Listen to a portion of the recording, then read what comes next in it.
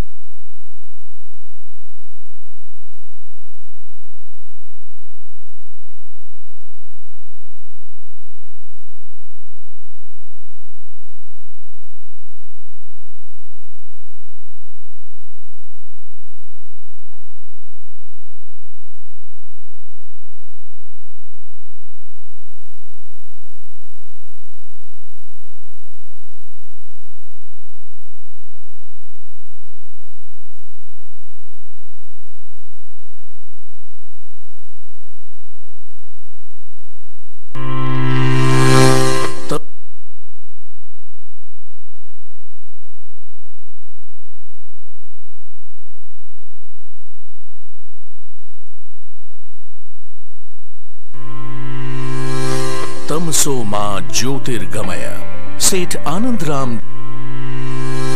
Tamso ma Jyotirgamaya. Saint Anandram Jaipuria Group of Educational Institutions carries a legacy of more than 77 years in the education domain. The vision of Saint Anandram Jaipuria to promote education was carried forward by his son Padma Vibhushan Saint Mumturam Jaipuria and grandson Dr. Rajaram Jaipuria. Today, Sri Shishir Jaipuria is carrying forward the legacy of empowering the new generation. Sri Shishir Jaipuria is also the chairman of FICCI Arise, the vertical of FICCI which takes care of the interest of independent schools. Jaipuria Group started its journey with St. Anandram Jaipuria College in Kolkata, established in 1945, inaugurated by Pandit Jawaharlal Nehru. Today the group runs 16 K-12 schools, 4 preschools, 2 management institutions and a teachers training academy across North India. The group's network is spread across 15 cities and has the strength of 20,000 students, 15,000 alumni and more than 800 educators. Guinea Filaments Limited is a flagship company started by Dr. Rajaram Jaipuria in 1990. It is one of the largest textile units in India with a turnover of more than 1,000 crores. The group has 4 manufacturing plants at Kosi Kalam, Haridwar, Bharuch and Noida.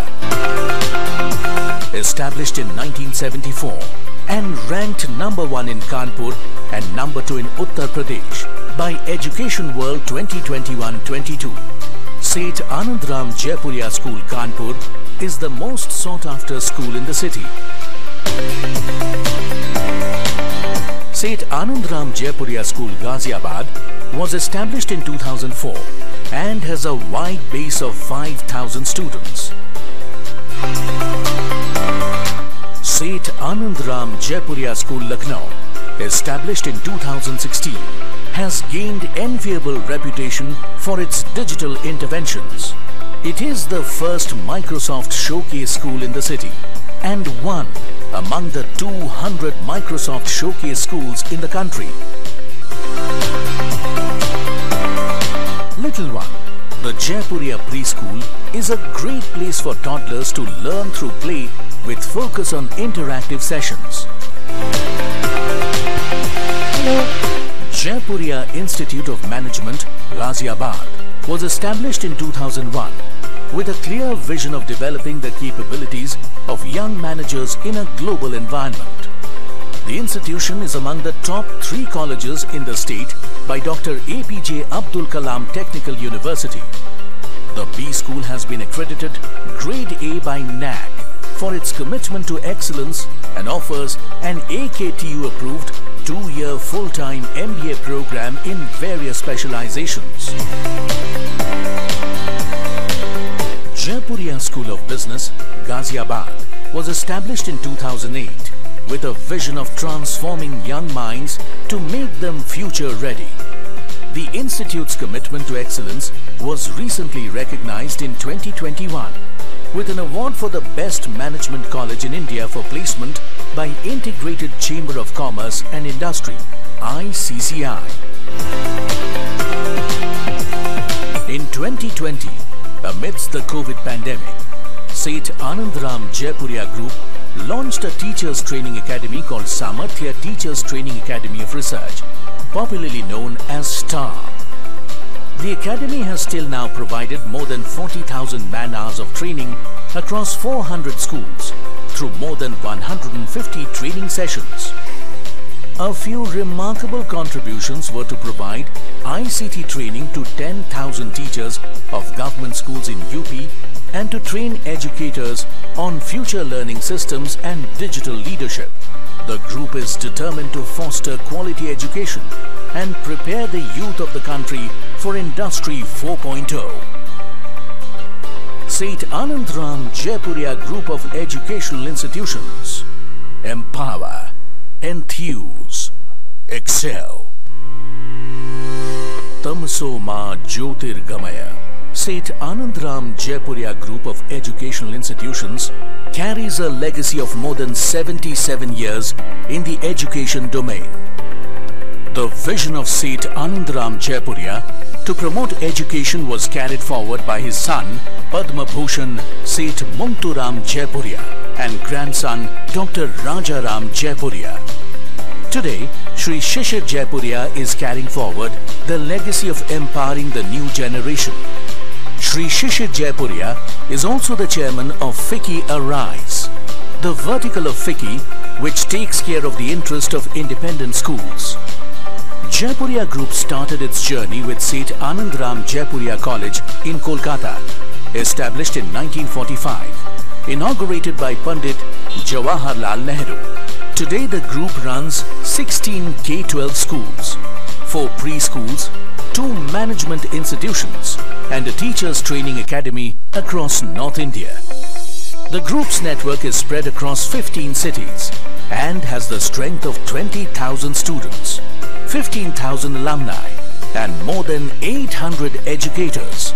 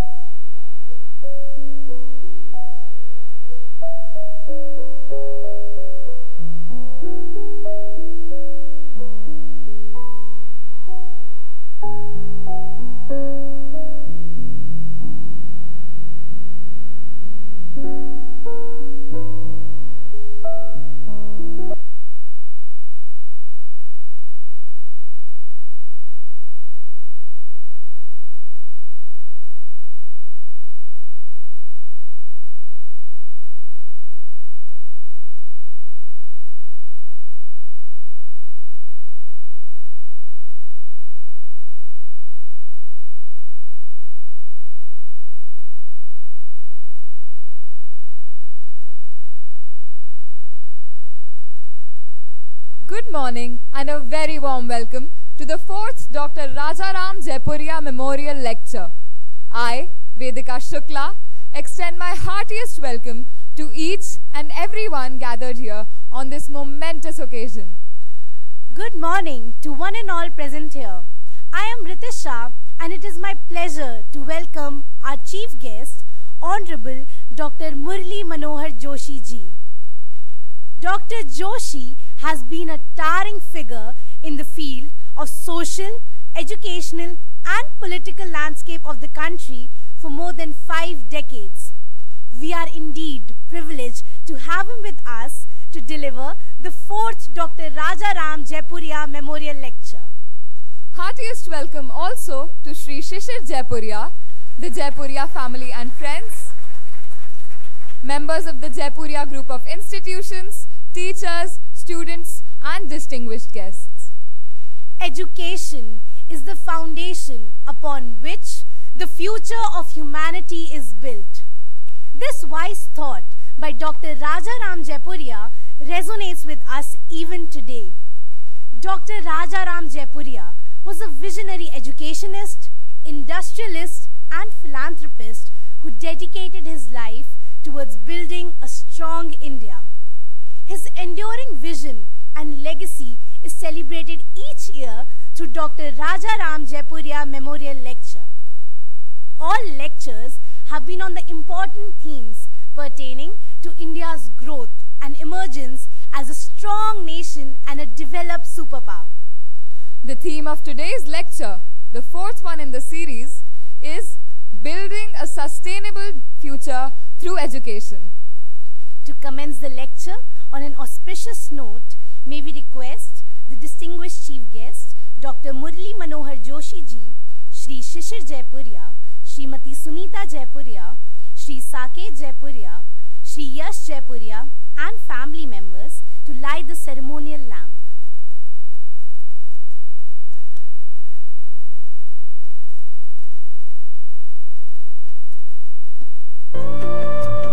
शुभं कुरुत्वं कल्याणं आरोग्यं धनसम्पदः शुभं कुरुत्वं कल्याणं आरोग्यं धनसम्पदः शत्रुबुद्धिविनाशाय दीपज्योतिर्नमोस्तुते दीपज्योतिर्नमोस्तुते दीपज्योतिर्परब्रह्म दीपज्योतिर्जनार्दनः दीपज्योतिर्परब्रह्म दीपज्योतिर्जनार्दनः दीपो हरतु मे पापं सन्ध्यादीपनमोस्तुते.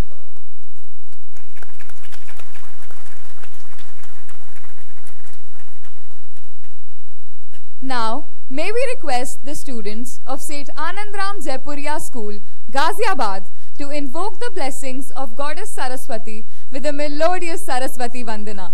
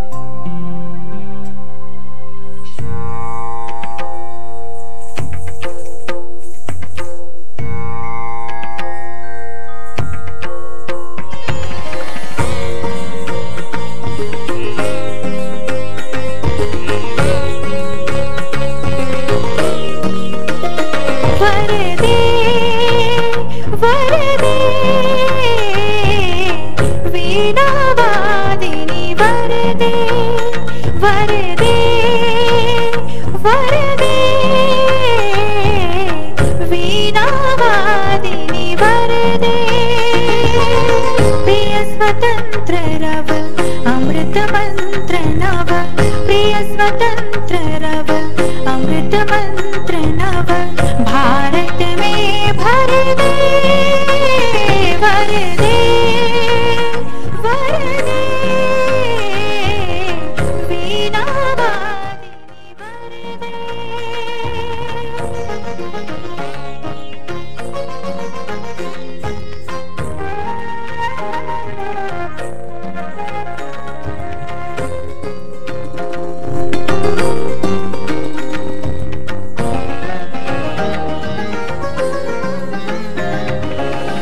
नवगति नवलय ताल छंद नव नवल कंठ नव जलद मंद्र रव नवगति नवलय ताल छंद नव नवल कंठ नव जलद मंत्र रव नव नभ के नव विहग वृंद को नव पर नव स्वर दे वरदे वरदे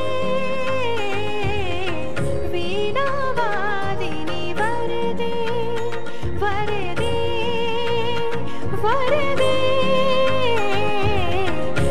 वीणावादिनी वरदे वीणावादिनी वरदे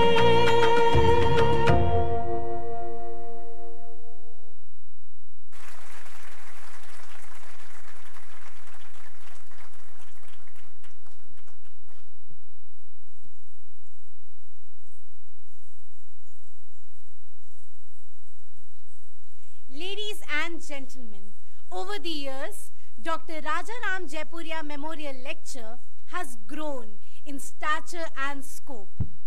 Eminent speakers from leadership positions in different fields have given the lectures and inspired us with their vision and thoughts. To share glimpses from previous lectures and give you a brief profile of the Jaipuria group, may we request a special video to be played on the screen.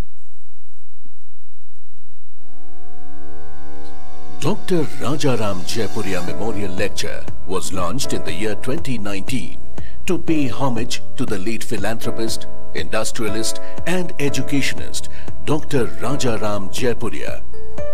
The lecture is an annual event that features an illuminating discourse by an eminent personality on a subject of national significance. The topic of each lecture represents the progressive vision of Dr. Rajaram Jaipuria. Born in 1934, Dr. Rajaram Jaipuria was an inspiring entrepreneur whose zeal for nation building manifested in different aspects of his professional and philanthropic life. He was a leader par excellence in managing industries like textiles, sugar, synthetic fiber and education. While presiding over one of the largest conglomerates of textile empire, he nurtured a strong desire to contribute to the growth and development of the country through various modes. A man rooted in traditional values, Dr. Jaipuria was equally a strong proponent of the progressive thought. He desired to choose the medium of education as the most powerful tool to serve the nation. Pursuing this vision, he took Seth Anandram Jaipuria Group to great heights by setting up institutions in all verticals of education. Today, the group has the strength of 17 K-12 schools, 4 preschools, 2 business schools, and a premier teachers training academy named Samarthya Teachers Training Academy of Research or STAR. Dr. Rajaram Jaipuria also remained actively engaged in several philanthropic projects, which included establishing the Jaipuria Smriti Bhavans, affordable guest houses for pilgrims in the holy cities of Haridwar, Vrindavan and Chitrakoot. In the year 2000, he was instrumental in establishing Ram Darshan, a monument in Chitrakoot dedicated to the life and work of Lord Ram. A coffee table book on Ram Darshan was released in 2018 by the Honorable President Shri Ram Nath Kovind. To pay an illustrious tribute to the distinguished life of Dr. Rajaram Jaipuria and to honor his legacy, Dr. Rajaram Jaipuria Memorial Lecture was conceived by his son, Shri Shishir Jaipuria, in the year 2019. The first Dr. Rajaram Jaipuria Memorial Lecture, held on 30th April 2019, was delivered by Mr. Venkaiah Naidu, the former Vice President of India, in New Delhi, on the topic Education, Entrepreneurship and Ethics. My dear brothers and sisters, I am extremely happy to be here today this morning at this magnificent convention center named after Dr. Bhimrao Ambedkar to deliver the first Dr. Rajaram Jaipuria Memorial Lecture. I am therefore glad that the ideals and values which Dr. Rajaram Jaipuria ji upheld all his life have been carefully nurtured by his successors, by his son, grandchildren and other family members, and we all have assembled here to celebrate his idea of empowering the next generations through quality education. The second lecture, held in virtual mode on December 5, 2020, was delivered by Mr. Nitin Gadkari, Minister for Road Transport and Highways, Minister of Shipping and the MSME Government of India. Its topic was very appropriate for the country that was overcoming the pandemic, role of leadership in turbulent times. Doctor Rajaram Jaipuria जी के स्मृति में मैं अभिवादन करता हूं, जिन्होंने अपने जीवन में एक विजन के साथ उद्योग क्षेत्र में तो अच्छा काम किया ही, पर स्वाभाविक रूप से उन्होंने शिक्षा के क्षेत्र में भी बहुत बड़ा योगदान दिया है. The third lecture was delivered virtually by Swami Swarupananda, the global head of Chinmaya Mission, on March 5, 2022, and it provided significant insights on the topic Building a Strong and Resilient India through Visionary Leadership.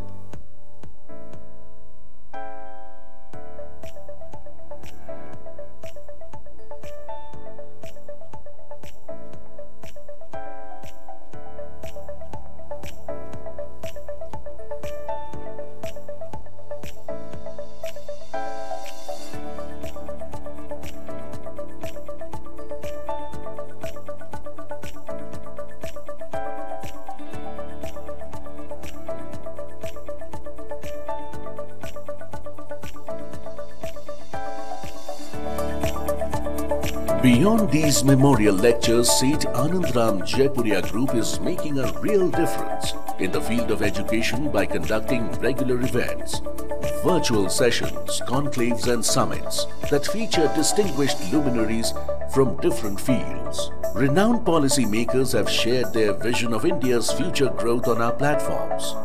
Social reformers have fervently expressed their views on changing the country at grassroots level. Famed sportspersons have inspired the young aspirants to pursue their dreams. Best-selling authors have delved into the richness of Indian mythology, Indian culture, and the country's emergence as a superpower in the 21st century. Carrying forward this tradition of highlighting the issues pertinent to growth and sustainability, the fourth Dr. Rajaram Jaipuria Memorial Lecture is being delivered by the eminent political veteran Shri Murli Manohar Joshi ji. The topic of the lecture is Building a Sustainable Future Through Education. The theme resonates with the current scenario of multitude of global challenges and highlights the productive role education can play in creating a bright future for all. Seth Anandram Jaipuria Group of Educational Institutions, always committed to quality education and nation building. Empower, enthuse, excel.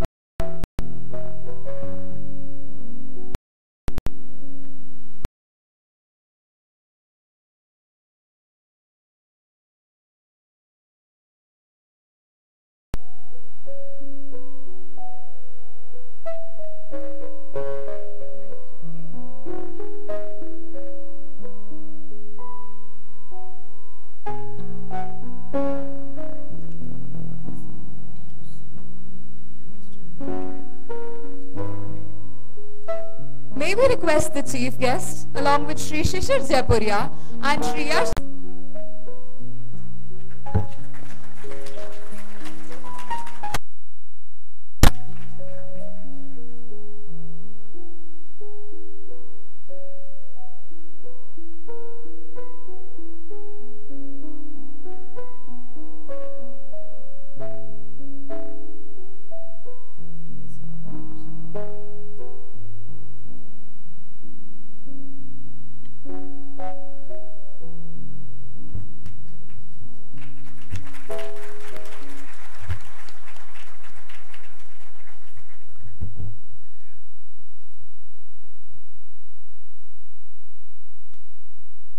May I now request Shri Shishir Jaipuria to deliver the welcome address. Shri Jaipuria is the chairman of St. Anandram Jaipuria Group, which has been in the field of education for more than 77 years. Presently, the group operates in all verticals of the education landscape and runs 17 K-12 schools, 5 preschools, 2 management institutions, and a teachers training academy. Shri Shishir Jaipuria is also the chairman at FICCI Arise, the vertical of FICCI which takes care of the interest of independent schools. He is also the CMD at Guinea Filaments Limited. Over to you, sir.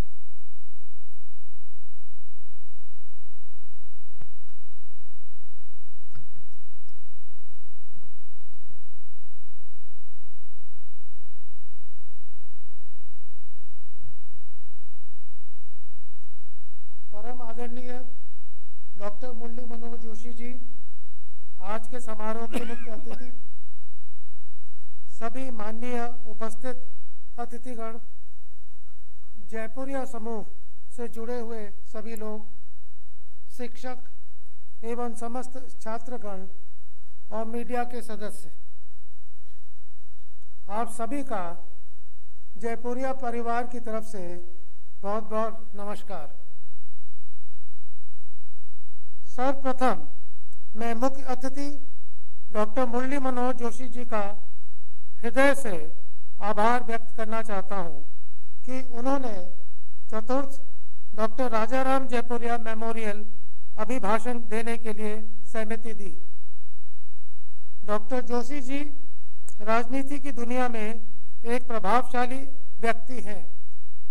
उन्होंने कम उम्र में सामाजिक सक्रियता के माध्यम से राजनीति में प्रवेश किया और 1977 से सांसद सदस्य बने।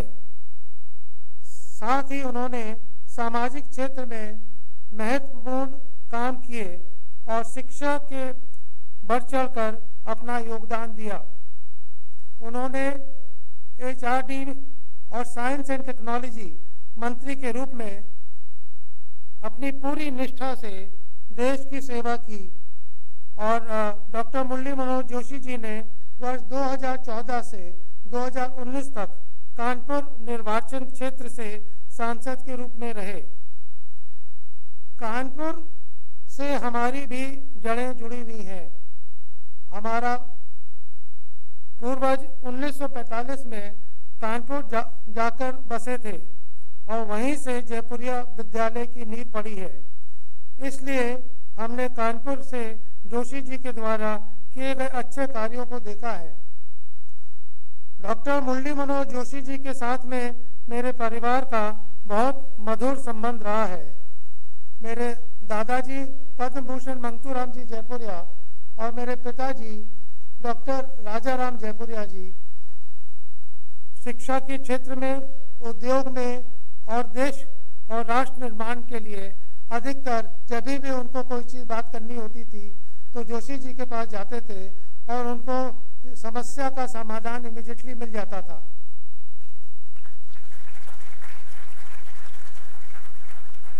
मैं व्यक्तिगत रूप से डॉक्टर जोशी जी का बहुत सम्मान करता हूं।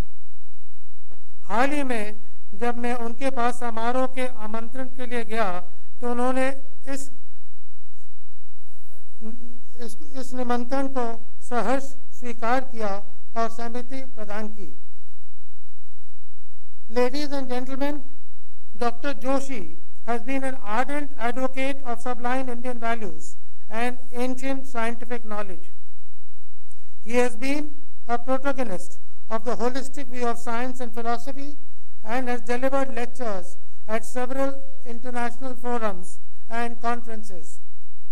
In 1993, he represented India at the International Youth Conference held at Chicago to mark the 100th anniversary of Swami Vivekananda's address to the Parliament of Religions. Given Dr. Joshi's impressive credentials, we are pleased to have him amongst us today to deliver the lecture on building a sustainable future through education. A round of applause, please.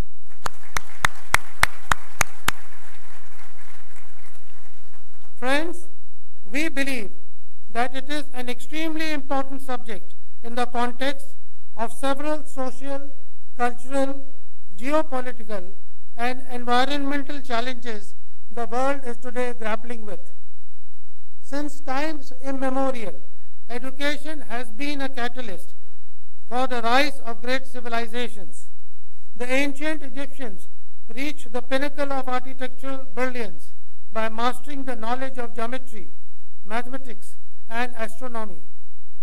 The Greek civilization witnessed a zenith of philosophical, artistic, and scientific achievements that formed the legacy, unparalleled influence on the Western civilization.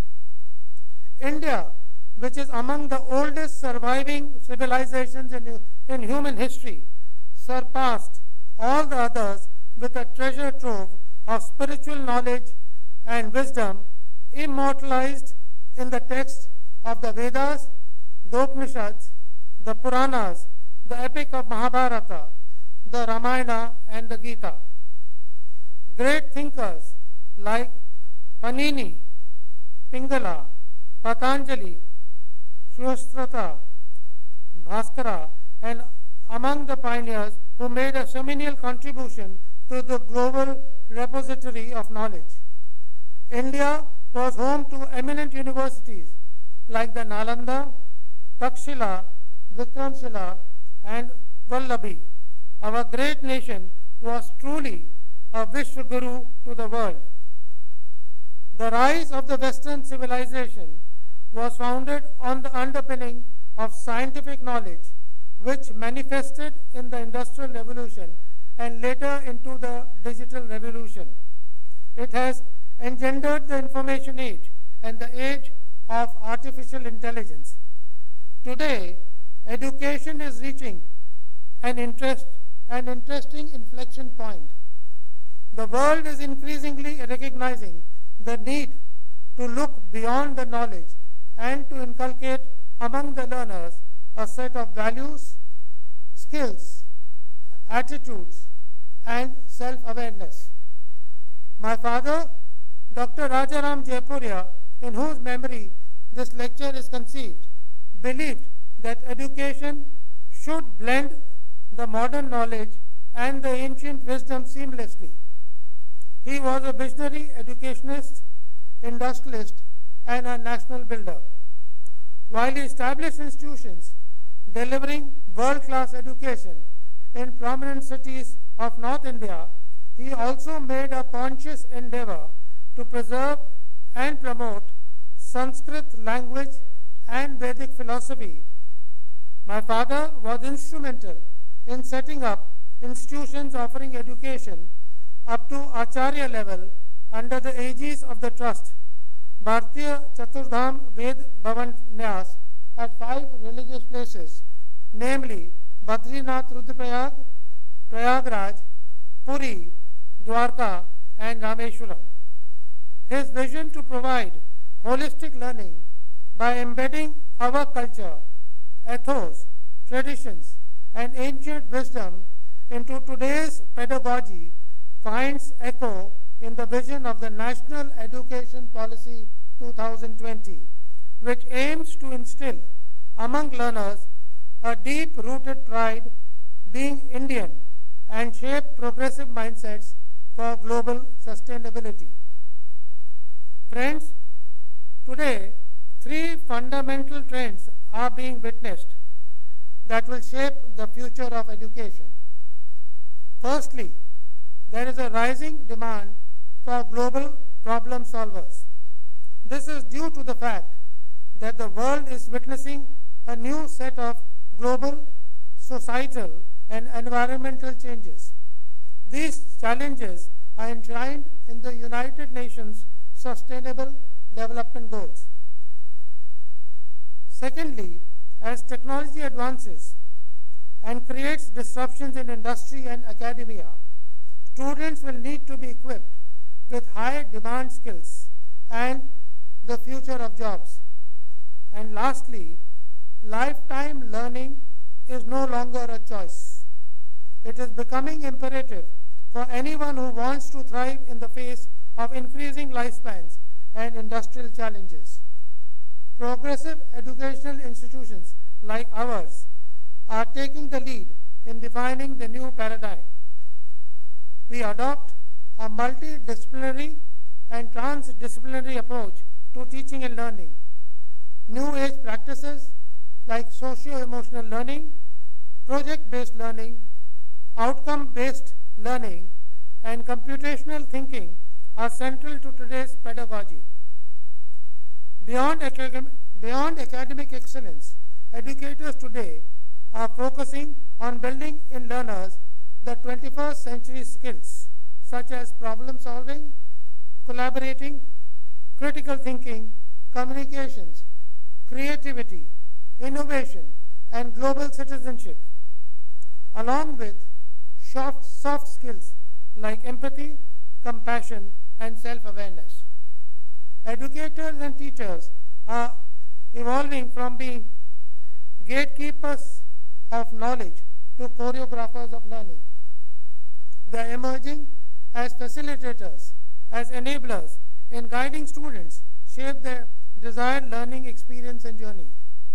The big question before everyone is, will the new age education be potent enough to sufficiently address the global challenges and create a sustainable future?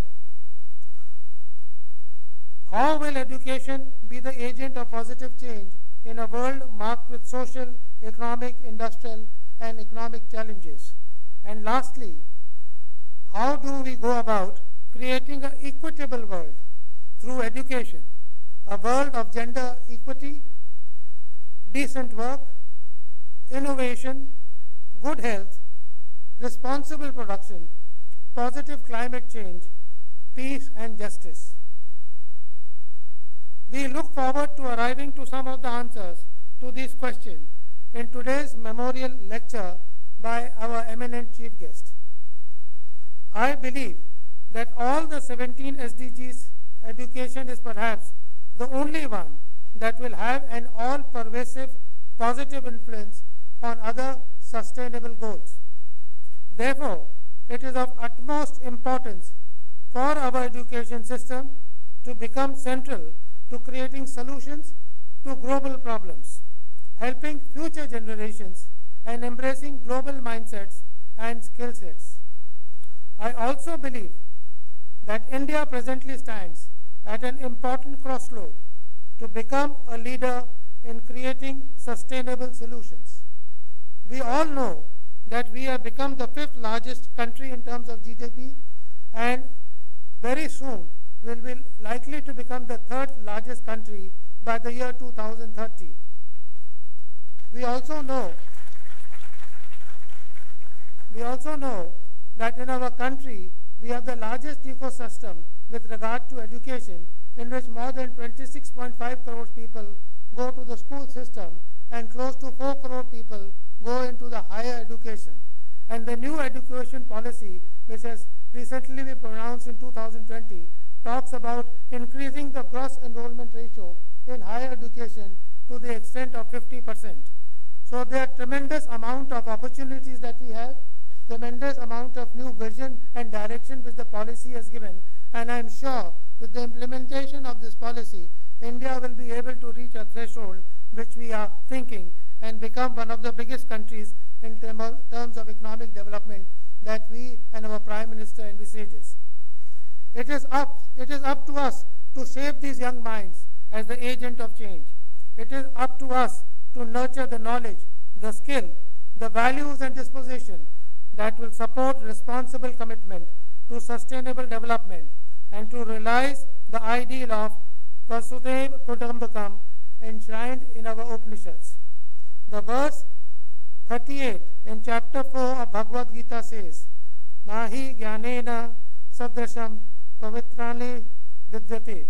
It means there is nothing in the world as pure as knowledge, as pure as education. अंत में मैं फिर doctor Murli Manohar Joshi ji का आभार व्यक्त करता हूं कि जिन्होंने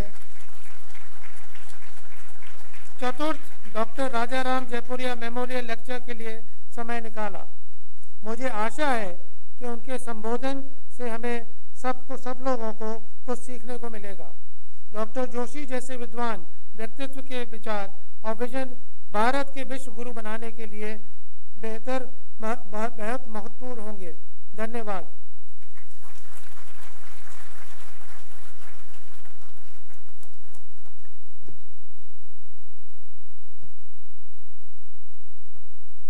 Thank you very much, sir, for delivering that thought-provoking address and setting the right tone for the memorial lecture.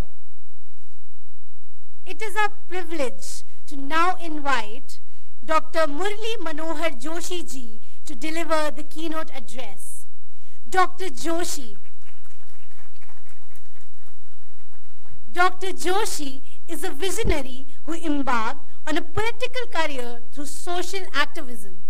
A highly educated and erudite leader, he has been a professor of physics at the University of Allahabad. He was the Minister of Human Resource Development from 1998 to 2004. One of the distinguished veterans of the BJP, Dr. Joshi is also a recipient of the Padma Vibhushan, the second highest civilian award. Dr. Joshi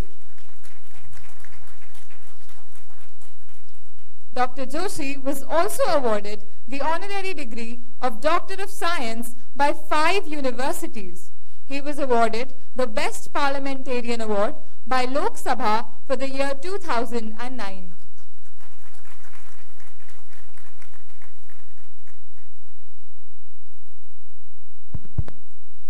In 2014, Dr. Joshi received Russia's highest civilian award, Order of Friendship. Dr. Joshi has had more than 140 research papers published in various national and international scientific journals. More than a dozen students have worked with him for their Doctor of Science and PhD degrees. Ladies and gentlemen, please give a huge round of applause for Dr. Joshi.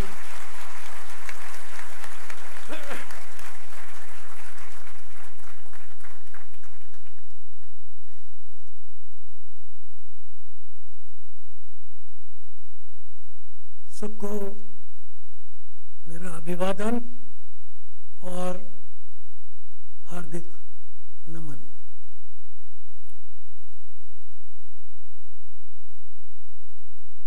Shri शिशिर जयपुरिया जी और उनके परिवार तथा श्री मल्होत्रा जी और उनकी संस्थाओं के सभी प्रमुख टीम लीडर्स और प्रिय छात्र और छात्राओं, सामान्य तौर पर मैं हिंदी में ही बोला करता था, लेकिन जो विषय इन्होंने रखा उसको, उसकी शब्दावली को अभी हिंदी में उस स्तर पर अनुदित नहीं किया गया है, इसलिए बोलचाल में या सामान्य भाषण में तो उसका उपयोग किया जा सकता है।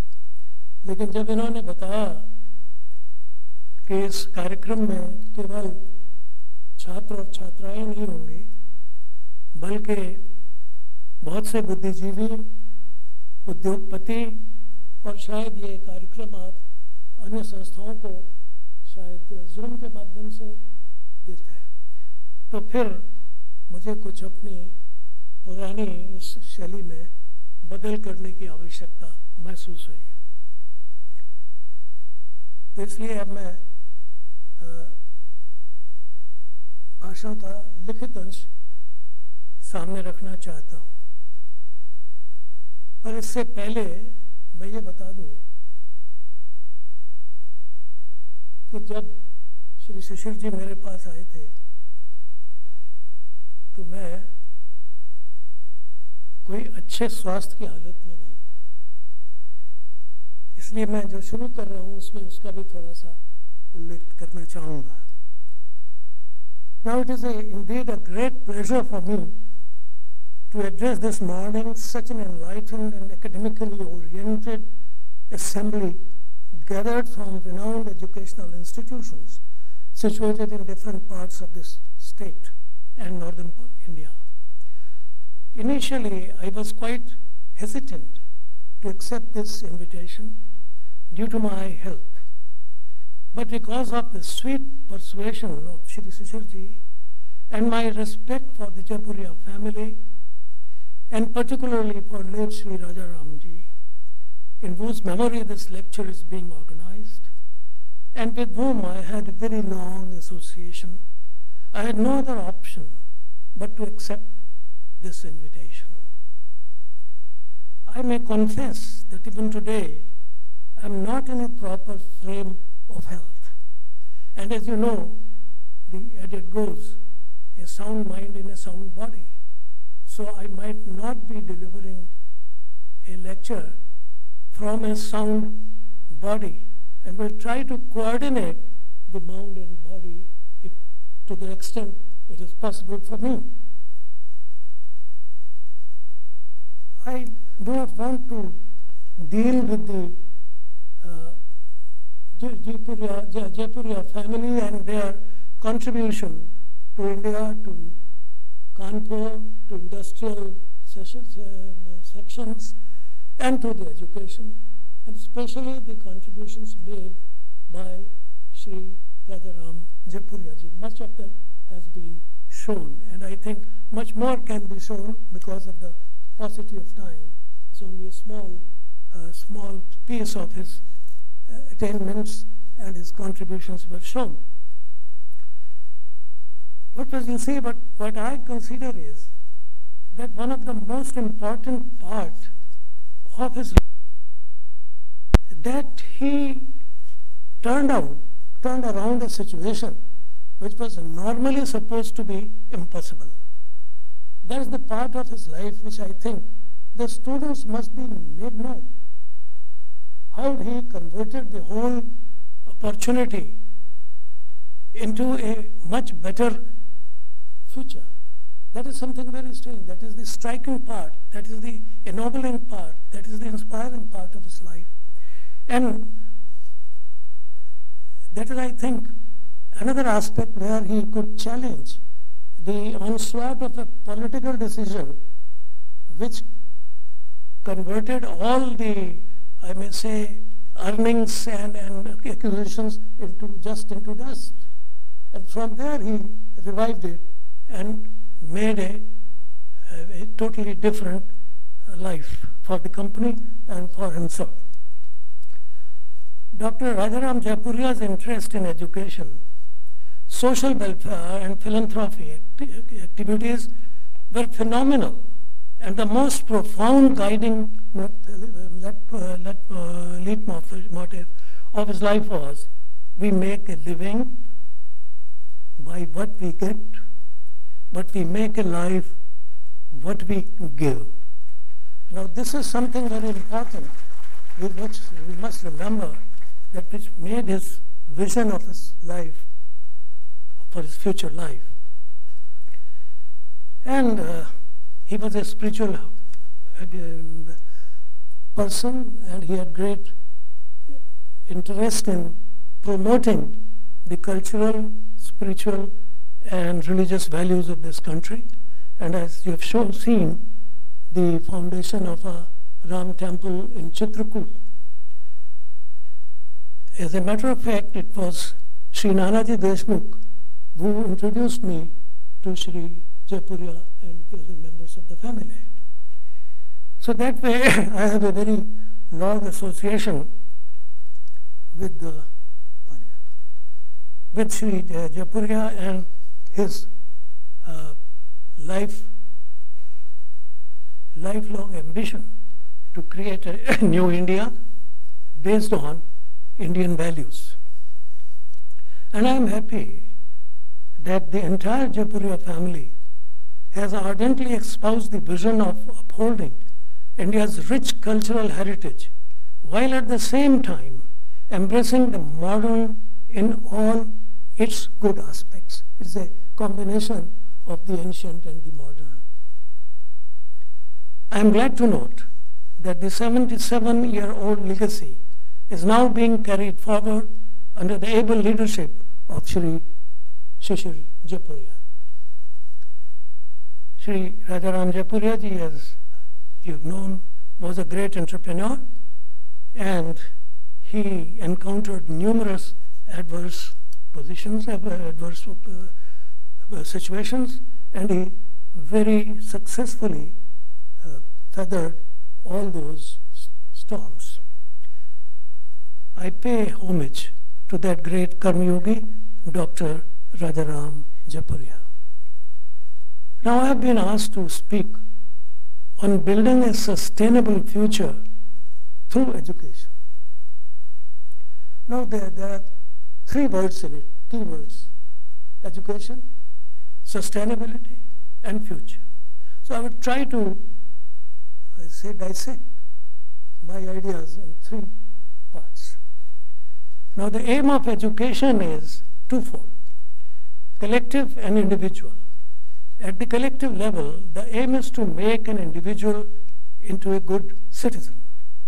That is a person with harmonious relationship with other members of the community, a person useful to the society, and the one who fulfills his obligations as a citizen. And I'm talking not only in context of India, but I'm talking in a global context. That is how a citizen should be perceived from the standpoint of education. At the individual level, a person or a student expects an educational institution or educational system to help him develop a strong and healthy body, build his character, attain self-mastery, and supply him with opportunities to discover and realize his natural abilities. One of the most important aspects of education, which we are nowadays completely forgetting, is the harmony between body and mind, and later on also the spirit. But both expectations are justified, but it is necessary to understand the relationship between the individual and the society, and that the aspiration of the need to be mutually harmonized, the aspiration of an individual and the aspirations of the society, the aspirations of a country, the aspirations of the world. So you have to harmonize. So the education must lead to such a situation where this harmonious relationship is maintained, or rather it is also furthered. The human mind tends to emphasize on one or the other, and the current domination thought is that individual interest must be subordinated to the societal interests. Now this is something very peculiar, that you are trying to subjugate an individual to the societal. You want to create an individual not for his own personal feelings or his moorings, but from the point of view of society. But you are saying so many intellectual persons are needed in this section. We want so many electronic engineers. We want so many climate engineers. We want so many skilled computer trainers. So what you are trying to do is subjugating the personal instinct, the personal qualities, the personal what you can say, the direction in which an individual wanted to grow to the societal needs. You say, no, India should produce so many computer engineers, so many chemical engineers, so many business accountants, or so many business managers. So this is how you are trying to create, shape the society. That is something important which has changed. I think that we have to consider this point very seriously. And India has done it,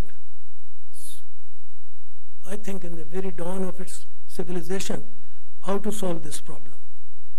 Since the very dawn of human civilization, the Indian mind had reflected on the nature of the universe and every constituent of the physical world around us, and also their interrelationship, and had discovered the fundamental unity of entire cosmic phenomena. This was perhaps the first enunciation of the holistic nature of the universe. In this approach, the human persona is not only a body, but it is a continuum of perpetually and mutually interacting body, intellect, mind, and spirit. I'm not using the word soul because people in other parts of the world, they do not understand the real meaning of the soul. They use the word spirit. But in India, in Indian jargon, we use the word Atma. Holism, therefore, tells us that all objects and events in the physical world are interdependent and inseparable parts of the cosmic whole. This is the most fundamental principle of our understanding of universe. How to interpret it? The Western mind has understood it as a machine. Their understanding is universe as a machine, the mechanistic model of universe. But what we say is not mechanistic, but it is holistic. And that says that holistic view therefore demands that mankind must learn to live in peace and harmony with the environment, because environment and mankind are not separable. They are part of the same universe. As a matter of fact, can you conceive the existence of human body without environment? Or what is the meaning of environment if there is no human being to utilize the bounties of the environment? Therefore, the Indian mind has said long back, thousands of years ago, that these two entities are inseparable. They are the same. And how they said it? They decided that any educational system must take into account the inseparability of humankind and human environment. Indian mind had therefore realized and explained this relationship by declaring what which is in the macrocosm is also in the microcosm, which says, normally you use that word aham brahmasmi, that what I am in the cosmos, so I am in the body. The scientific word is now saying is that whatever is in the macrocosm is also in the microcosm. That is, a human body or any particle in universe is a representative of the universe as a whole. The holism says it, that each part of the whole has the miniature universe in it. Therefore we say, aham brahmasmi, I am the same as the universe. And this philosophy had ultimately led to the famous doctrine of Vasudhaiva Kutumbakam. Because now we are not separable, we are inseparable. That is, world is a family. So now take the right from the beginning, but you say that we want so many people to cover this aspect of market. Market demands this. So you are creating not a family, but a market. So you have to consider whether the education should create human beings fit for a market or fit for a family. There is a fundamental difference between a family and a market. In a market, you can only come with some money in your purse or in your, what you say, accounts nowadays, whatever it is, but without that, you have no place in that. You will be thrown out of market if you go without money. You have only existence in a market so long you are an economic being in one way or the other. But in a family, you will be welcome. A market will not welcome you. A hotel will not welcome you without money. But a family will welcome you. You reach a family even at midnight and knock the door. Some person will say, ask you. First they will say, "Aiye, please, who are you? Kahan se aa rahe ho? Baitho." You will not say, "Have you money in your pocket or not?" I have not seen Indian families. There may be families in the other parts of the world. But in India, a family would first ask, "Kahan se aaye ho? Kya मामला है? क्यों आए हो इस रात?" "साहब भाई मुझे कुछ चाहिए, पानी चाहिए, ये चाहिए, रास्ता भूल गया हूँ." Something like that. But you will not throw him out. But in a hotel, you will be thrown out. कुछ है? This is the fundamental difference between, you see. So the world is a family and is not a market. You start from the very beginning. So you have to see education for what? For creating world as a family or world as a market. So this is, I think, an important point which educationists in India should keep in mind. For whom are you educating and for what? So now world is a family, and we also realize that the relationship between an individual, that is a microcosm, and his environmental, both societal and natural, are symbiotic and organic. You can't say that the relationship between an individual and the rest of society is economic. It is functional. No, it is emotional. To an extent, I will go one step forward, it is spiritual. India has recognized the spiritual relationship between human being and all environment, whether it is animal environment or whether it is a plant environment, or when we call say the inert environment and the cosmos. They say no, we are part of the same family, of the same system. You cannot separate one from the other. So if the educational system does not produce a mind like that, I think it's going to something in a direction which does not suit the Indian experience of human civilization. And I will say that I may give you some very interesting aspect of education. How we should think about developing human mind. And for that I will quote Bertrand Russell. He pointed out that the physical universe is continuously expanding according to the astronomers. You जानते हैं हमारे पुराने what the astronomers are telling us about the expanding universe. Everything that is near us is moving away, and the farther it is, the speedier it is.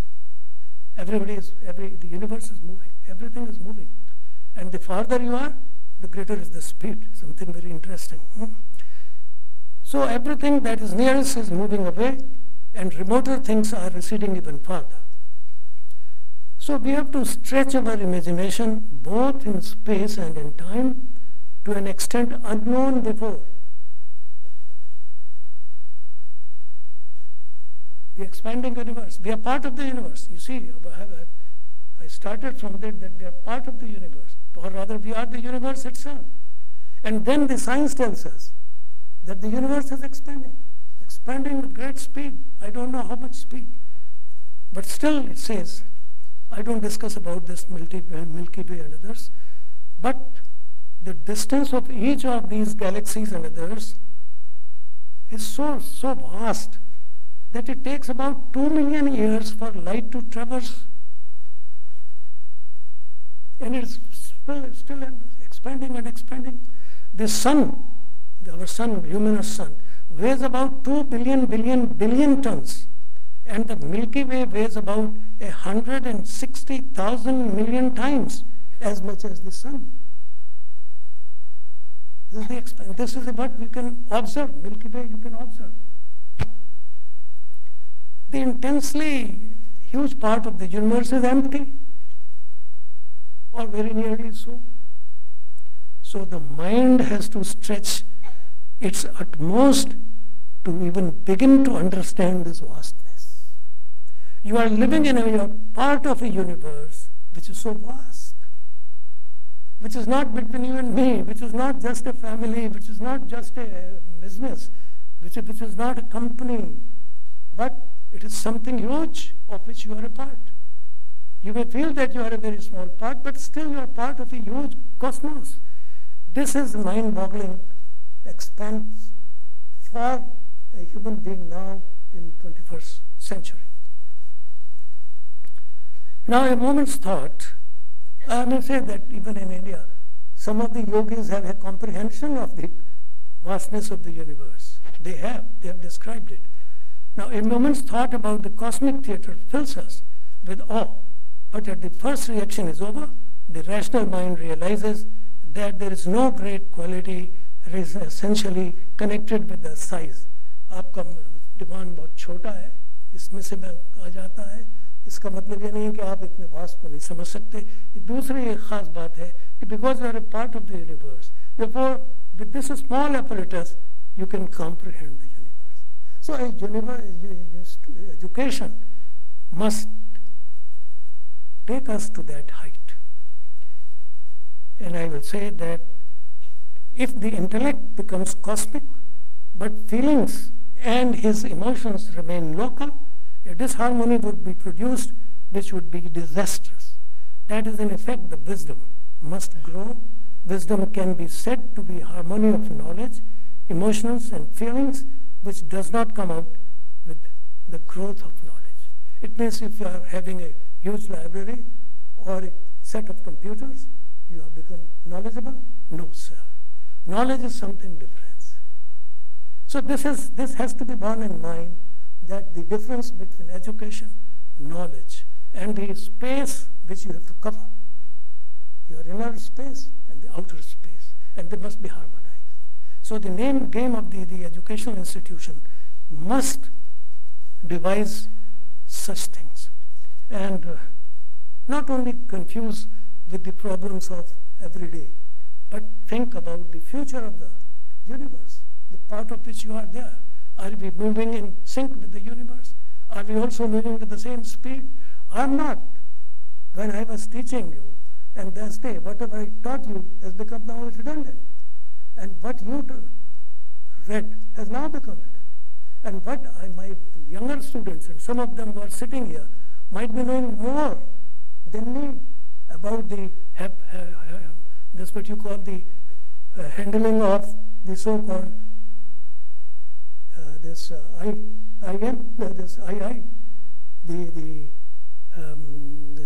this new technology. They handle it very fast. Sometimes I find a kid 2-3 years ago also handles a computer-like device without difficulty. When Mr. Deepak was student, this was not known. Now, what his children are knowing, he will not be knowing it. And what now their children will be knowing will be completely something different for me. For them, I am become old foggy. You can't handle it. I can do this. I can so many bites. I say I don't bite, but I say no. But the bite is the most important word which I must know. So the question is that we must know that the education must concern with the totality of life and not just have responses to the immediate challenges. Therefore, whatever challenges are being faced today, they might become obsolete after some time. So you have to be very careful and keep yourself apace. But you can't do it in the physical space. For this, you have to create a mental space. Otherwise, I have a danger that this question, whom do you want to educate and for what, has to be solved. What is the aim and purpose of this education? If you have to, for me, but I have been raising this question for a large number of years, you have to decide whether you want to provide a happy, contented, peaceful, and creative society, or the one busy in the mad race for accumulating more and more material stuff and consequently degenerating into a ruthless and violent society with cutthroat competition. You have to decide whether humankind should remain happy, contented, peaceful, servicing for each other with love and emotions, or you want to have a materially oriented society with cutthroat throats, the competition, and also the violence. You see, the violence, the world today is much more violent. You see, these 90 years of my life, I find the world has moved from peace to violence in a much, higher steps. It is impossible to conceive a world now without violence. Can you consider a single question, say a single country, a single society, even your own neighborhood? Are you safe? Are you peaceful? Are you happy? Or you are always envious, jealous? Now, these are the important aspects of human development. And for that, I think education and educationists must think very carefully. It's all about education. Now, something about sustainability. I don't know how much time is there. Anyway, but I must know there's something to my house. I will skip those portions which I can easily. Now, what is sustainability? Sustainability, the dictionary meaning is simple. It says to keep in existence, to maintain oneself, to prolong your life or prolong whatever you are, to keep someone from falling or sinking, or support the vitality and his strength, and so on. So when you say about sustainable future, you are apprehensive about your future. That is the first big question which arises to my mind. Why is sustainable? But there is something wrong with the present. So it simply means that you want to maintain what you possess and want to keep it secure and do not allow it to further deteriorate, and you want it to grow. Now, in 1992 report, world scientists warning to humanity, signed by more than 100 scientists, including 101 Nobel laureates from 70 countries. Human beings, what they say is human beings and the natural world are on a collision course. Human activities inflict harsh and often irreversible damage to the environment and to the critical sources. If not checked, many of our current practices put at the serious risk the future that we wish for the human society and the plant and the animal kingdoms, and may also alter the living world, that it will be unable to sustain life in the manner we know it. Fundamental changes are urgent if we are to avoid the collision of our present course will bring about. The warning was supported by, in 2001, by World Bank and other institutions, and what they said was that at an alarming rate of environmental degradation has occurred, and in some cases it is accelerating. Across the development world, environment problems are imposing severe human, economic, and social costs, and threatening the foundation upon which the growth and ultimately the survival depends.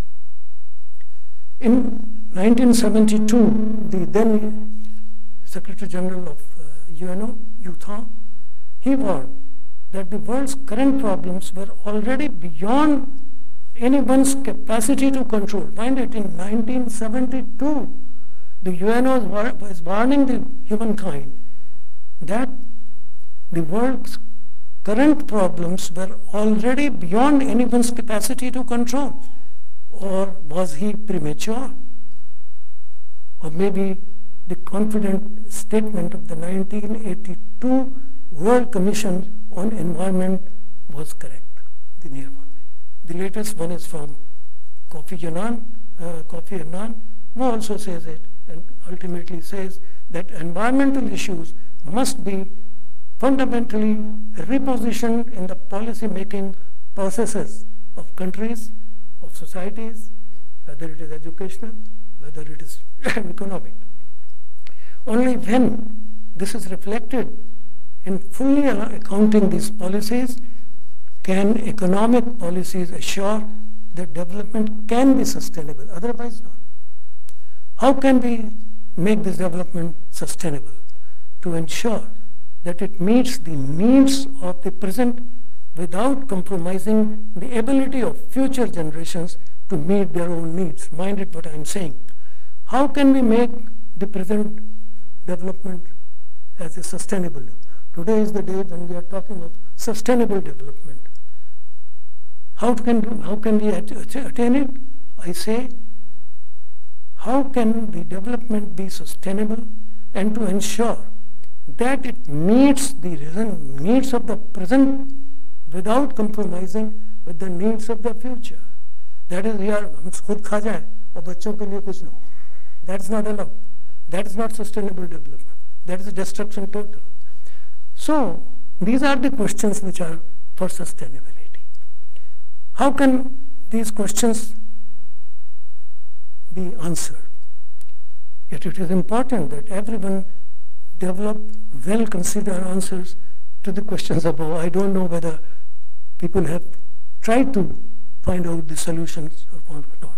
But the problem to my mind arises because we do not recognize the fundamental principle that it is impossible to have finite growth on a limited planet.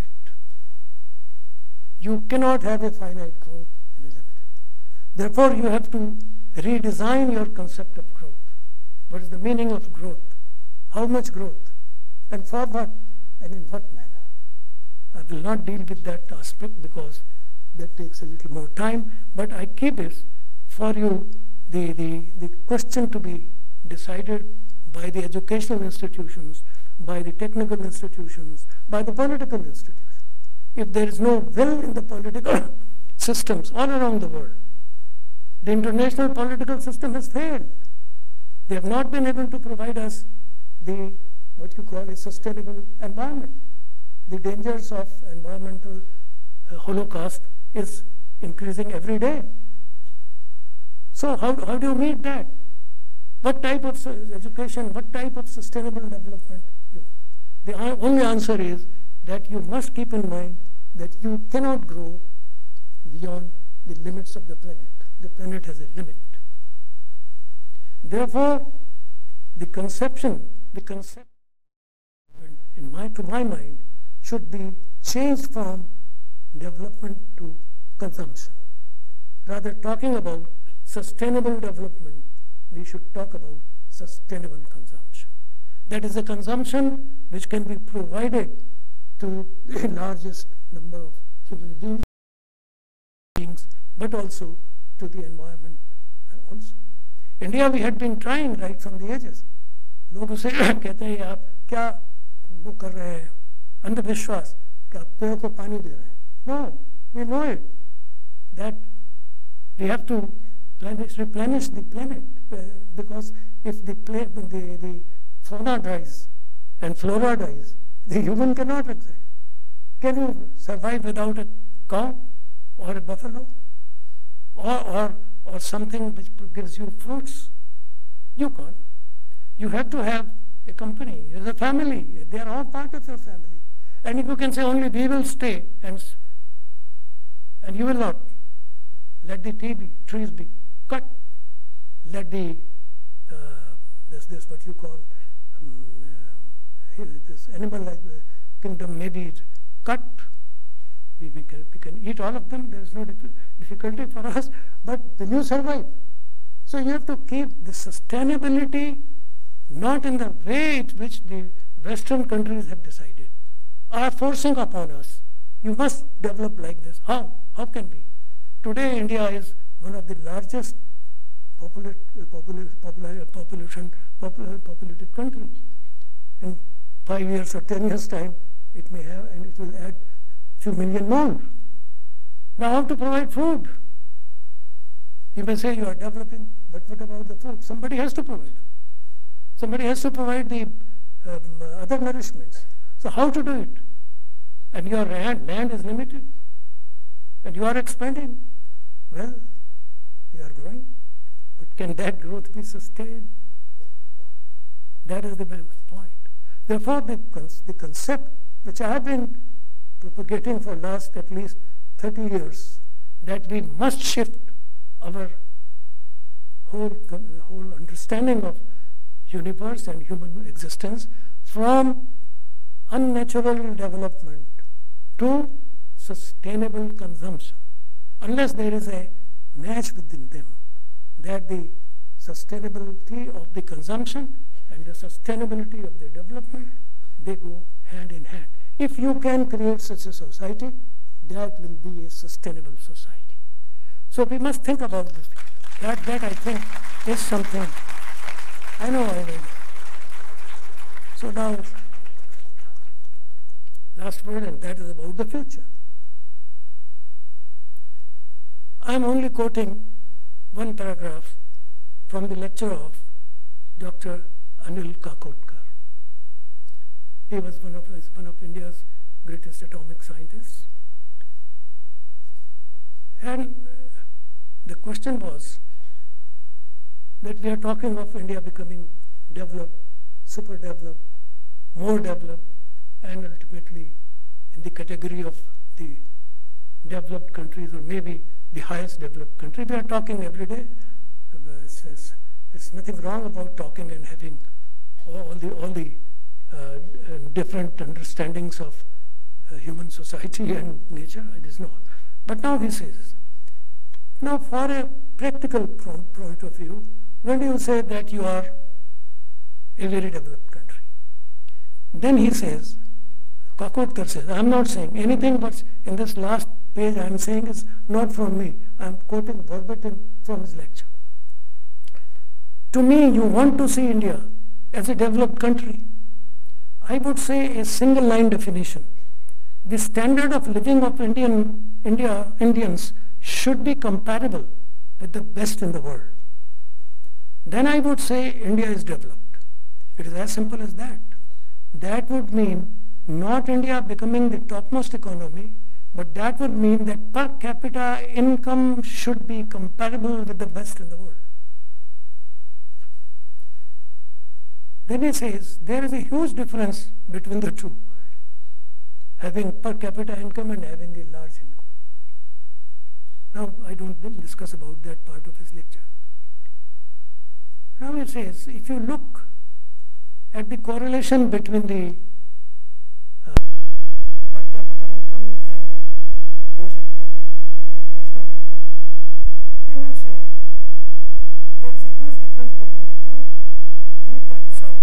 If you look at this correlation, we are talking about getting human development index comparable with those blue triangles, countries with high quality of life.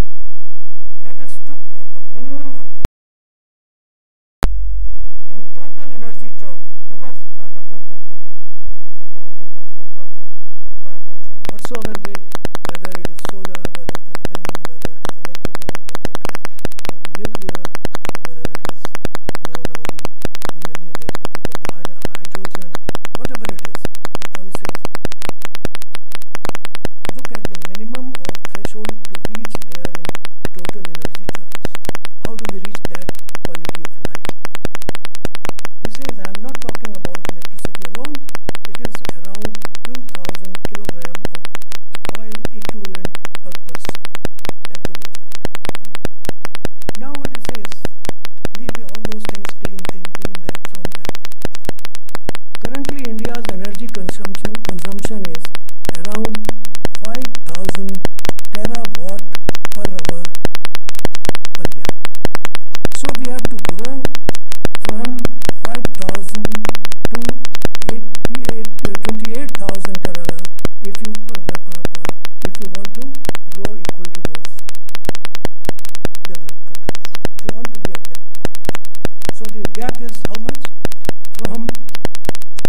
2,000 terawatts to 28,000. How do you reach it? How do you reach it? I'm not discussing its economy, but I can discuss it. But you see, how do you you think only that there are the only way is to reach is to follow the industrial patterns or the scientific patterns designed by different Western countries. You have to re-evaluate about your situation, about your problems, and how much you can do it and in what time, and whether it is desirable to reach and go in that direction or not. That is the question which I raise for future. What future you want? A future which is dependent on technology and money and so many other things on Western countries or different countries? Or are you in a position to have something of your own? Can you give a new direction to the energy consumption? Can you find some other methods of producing low energy materials? Can you? If you cannot, I'm talking it now, not this is my words, then you will not be able to survive. That's why I'm saying it. And therefore, for last so many years, I'm saying that please don't follow this GDP model that is disastrous. Markets will not decide whether you are happy or not. Today in the morning, I find Bachchanji is selling that Golgappa. And in the morning, he sells this scooty or this car. In the afternoon, he sends something else, some other model. So in the morning until the evening, Mr. Bachchan, one of the most celebrated actors and one of the most celebrated actors, and perhaps who is known as the father of the modern day acting. In the morning I find him भुजिया खा लो बच्चों को बहुत भुजिया अच्छा लगती है, फिर लगता है कि उनको ये वाला शरबत अच्छा लगता है. तो सुबह से शाम तक how many times the personality of our icon is changing. So what is this market? In the morning of Bombay, if you go in the market, you find, I think now in Delhi it has also started. सुबह दूध का दाम आज इतना, दोपहर को दूध का दाम इतना, शाम को दूध का दाम इतना. So the market does not give you the real value, the real content. It simply gives you an index, and that index may not be suitable to your culture, to your genetic code, as I say. You may not be able to do it. And there is only one country which has given us a little hope, and I think that must be thoroughly discussed on international platform. That is Bhutan. They said no, this GDP business is not correct. We should go for happiness index. How much is any society or any economic system is making you happy? And therefore the question of happiness has to be decided. So the future of the world lies in finding out true happiness. All these other calculations, computations may lead you to some more accumulation of that material stuff, but it may not lead you to a happy, progressive, serving, emotionally attached human society. And that's all is in the education must concern all these populations. Thank you very much.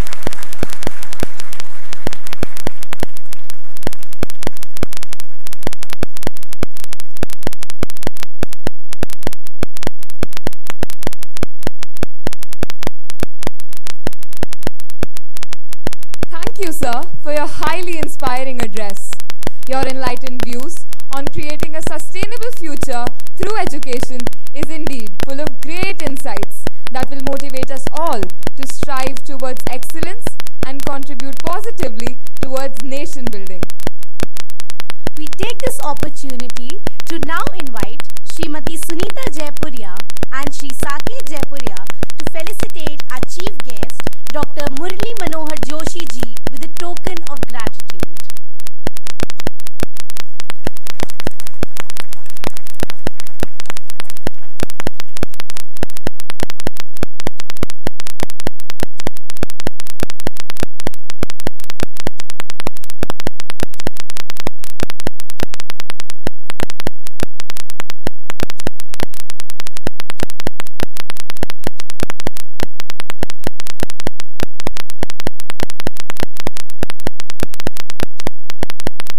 Dr. Joshi ji, Dr. Joshi ji is being presented with a special certificate. The Jaipuria Group is honored to sponsor the education of 3 underprivileged children in the name of Dr. Murli Manohar Joshi ji.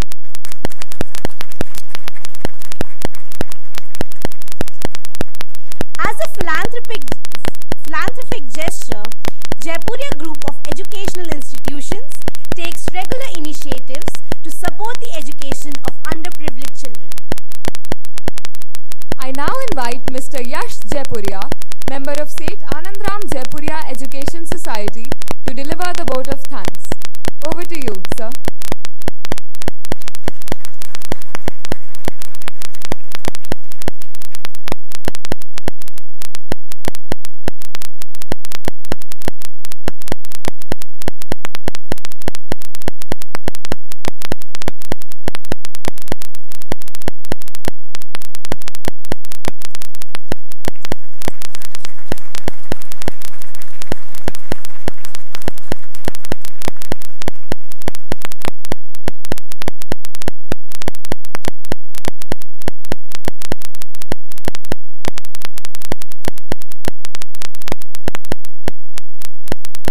Good afternoon, everyone. Educating a child is the noblest thing one may aspire to do. The wise thought is one of the many profound beliefs that my grandfather, Dr. Rajaram Jaipuria ji, always held close to his heart. We have tried to follow in his footsteps and live up to the grand vision of education he always upheld for the youth of our great nation. The memorial lecture has been a befitting tribute to the man who always strived tirelessly towards social good and nation building. First and foremost, I want to extend heartfelt thanks to our honorable chief guest, Dr. Murli Manohar Joshi ji, whose insightful address today has motivated us and thrown light on the path that education needs to shape a sustainable future for humanity and planet Earth. Sir, we are indeed grateful for your inspiring presence with us today.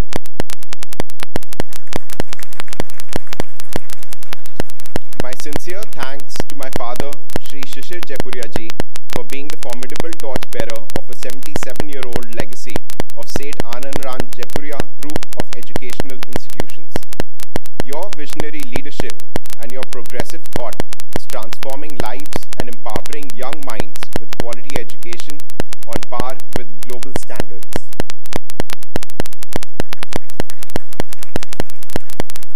Today's audience of educators, students, and guests has been highly receptive of the insights expressed eloquently by our chief guest, and I thank them all from the bottom of my heart. Special thanks to the 2 anchors who have steered the proceedings of the lecture with admirable confidence and ease. I thank the members of the media present to disseminate the knowledge shared today.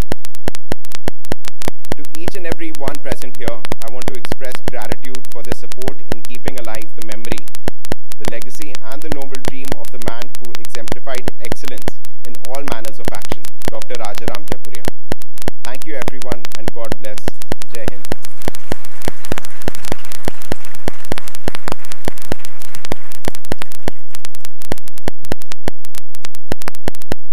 Thank you so much, sir, for your eloquent expression of gratitude. come to the end of the 4th Dr. Rajaram Jaipuria Memorial Lecture.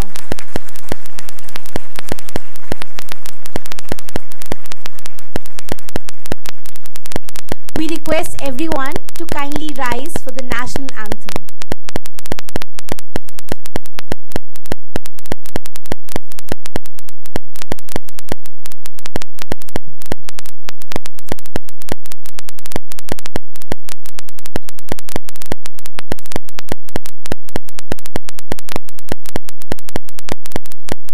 जनगण मन अधिनायक जय हे भारत भाग्य विधाता पंजाब सिंध गुजरात मराठा द्राविड उत्कल बंगा विंध्य हिमाचल यमुना गंगा उज्जल जलधि तरंगा तव शुभ नामे जागे तव शुभ आशीष मांगे गाहे तव जय गाथा जनगण मंगलदायक जय हे भारत भाग्य विधाता जय हे जय हे जय हे जय जय जय जय हे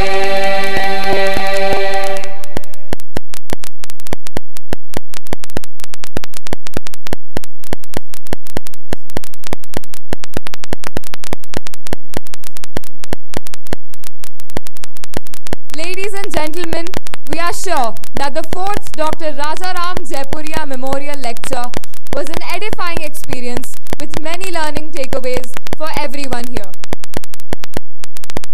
Thank you, all the distinguished guests, teachers, students, and media members.